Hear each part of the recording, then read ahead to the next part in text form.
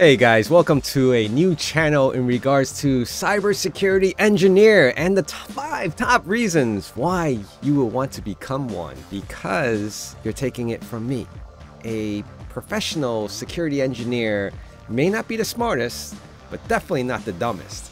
So anyway, let's dive deep into this. I am a crypto enthusiast. I mine crypto for mainly the fun part of it, and if you haven't heard of it before, I mine or farm Chia and also Kaspa and Mucoin and a few others that I've done in the past, but something like Ethereum, but never Bitcoin. Anyway, let's get into the 5 top reasons why you would want to jump into being a security engineer. So number 1, it is a growing demand, meaning there is so many industries out there looking for cybersecurity to protect their environment and to make sure everything is secure on an engineering level. Meaning, we're not the guys who are going to be writing policies and putting things together on paper and making it look nice and presentable. We're actually dealing with the actual hardware, the networking side of it. So you have to have that mindset of being able to acknowledge and know the facts that you are working with other engineers trying to resolve or implement a situation or a environment where it's going to be a lot of technical expertise or experience that you've had in the past. It is currently in its marketplace for jobs. It's just ridiculous amount of opportunities right now for a cybersecurity analyst, engineer. But I fell into the engineering part of it because my background was all about networking, all TCP/IP and all this other great stuff with configuring switches and routers and firewalls. If you're into that, then this may be for you. Let's jump into number 2. Now, the growing demand for all these different industries, whether it's in the porn industry, whether it's in the food delivery industry, everyone needs a cybersecurity engineer to protect them from all the bad actors out there. And when I say bad actors, anyone and everyone is always trying to get some monetary value out of this. No one's doing it for fun anymore, unfortunately. But in today's world, everyone's about trying to get on top of one another. And that wasn't part of the whole porn industry joke. But anyway, the whole point of this was that the growing demand means whether it's in healthcare, the stock exchange, schools, education, government, non-government, restaurants, everyone needs someone to protect them. Now, you may end up being a full-time or a consultant, but the demand is there. Number 3. What's number 3? High job satisfaction. And what does that mean? Meaning you're not just sitting there in a factory where you're doing one monotone thing after another, picking peas out of a pod and putting it into another box, right? Because you have to be very dynamic in your mind, meaning that you actually have to figure things out. Nothing is ever going to be in the perfect playbook like I could resolve this issue by following these directions.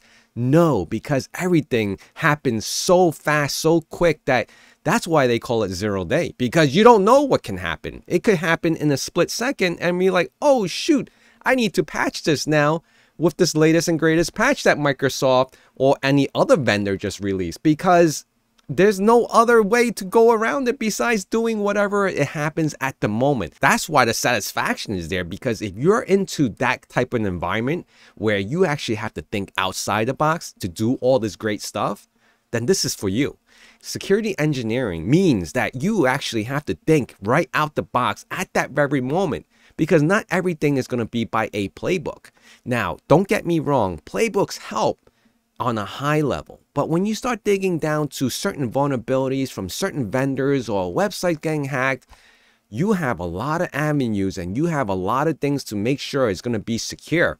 So that way it won't happen again. But unfortunately, not everything is going to be addressed on a piece of paper saying, this is what you should do first, second, and third. Although that will help you as a guideline, but on top of everything, it's very dynamic, and you really have to just jump on the gun and start remediating these issues or from these bad actors right away. And because of that, your train of thought has to be so fast. Like sometimes you don't even have time to sit down and have lunch. And that's the unfortunate part. But we're not talking about the bad stuff here. We're talking about the good stuff.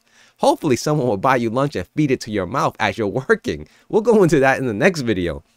So let's get into number 4, diverse career. What does that mean? And as I stated earlier, meaning you can actually work in a porn industry and you still need cybersecurity. You could work at a food cart vendor. They may not need so much security unless they're accepting Bitcoin. My goodness. Anyway, a lot of people are in every industry, no matter what it is. It could be healthcare. It could be this New York Stock Exchange. It could be the mom and pop shop down the block that takes credit cards. Everyone has a requirement for cybersecurity. Now, that all falls into how much each industry could pay you for doing that. But besides the whole salary portion of it, cybersecurity is here to stay. And it's growing. And the diverse career just means that you have every opportunity to say, I want to get to the movie industry, but I'm not a good actor. So you know what I'm going to do? I'm just going to become a cybersecurity specialist or engineer for one of the biggest movie production studios out there. Just saying. Or you want to work for Disney. What better way to work for Disney if you can't dress up like a Disney character? Go work as an IT security engineer. And number 5. So that's the number. The last, but not the least, is why is security engineering so great? Well, it's because of the continuous learning. If you ever get into this field, there's always going to be individuals and vendors and companies that are trying to entice you to join our webinar because we got this great product and this can do all these 5 million things. This can drive your car for you. This can type out your resume for you and all these other great stuff. Well, it's because it has the dynamics of continuously learning, because everything that happens today reflects what we do tomorrow. Meaning all the technology that we are experiencing right now that is being built, tomorrow there's going to be newer, better, faster, better things to do with that technology. And because of that, security plays a major part in every step of the way, making sure it's secure, making sure that you can actually, get everything working for an organization without any vulnerabilities, any risk, any bad actors trying to come in and steal all your money or steal all your data and sell it into the black market. So the learning dynamics is always going to be there. Depends on how much you want to invest your time into studying it, monitoring it, and just keeping on top of what you already know. Because even though I've been doing this for the last 15 years, I'm still learning. Every single day I'm learning, guaranteed. There's not one day or 1 week that I'm going by that I'm not learning something new and I say to myself, holy cow, that's amazing. Which is the satisfaction of working as a cybersecurity engineer. So if you enjoyed this video, please hit that like, comment, and subscribe. And I'll definitely be making more videos like this because I find them very entertaining. And hopefully you find my new channel as entertaining as well. And I'll see you guys again really soon. Bye.